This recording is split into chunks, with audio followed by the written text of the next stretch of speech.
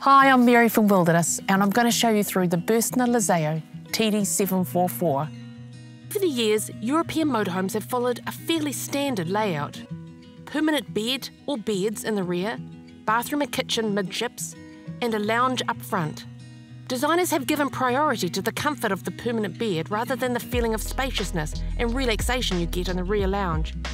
But the Bürstner Lyseo TD744 changed all that. So let's take a look inside to see how the 744 has broken the mould. Spread out in the spacious lounge and take in the views through the panoramic windows.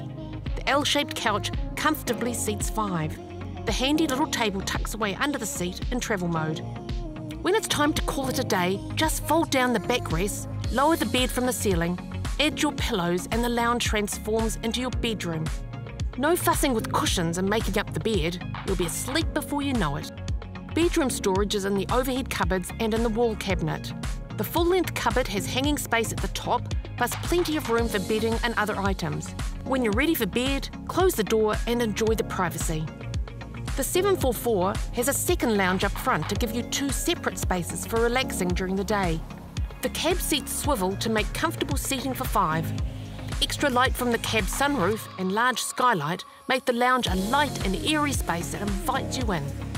The second double bed is tucked away in the ceiling above the lounge during the day. At night, lower the bed into sleeping position with the push of a button. Just hook the ladder in and you're all set. The cover over the sink doubles as a bench extension, eking out more space in this compact kitchen. We've added an oven to the standard 3-gas hobs for the New Zealand edition. The kitchen storage is easily accessed in the drawers and the overhead cupboards. There's even a clever underfloor locker for bulky items, or use it as your shoe locker. The glass cabinet in the entrance is an elegant touch which speaks not only to the great use of space, but also the sense of refinement.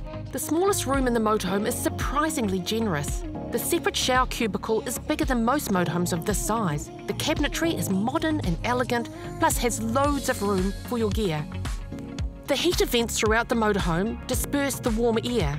Combine the central heating with full insulation and double glazing and you've got a winterized motorhome that will keep you warm no matter what time of year you travel.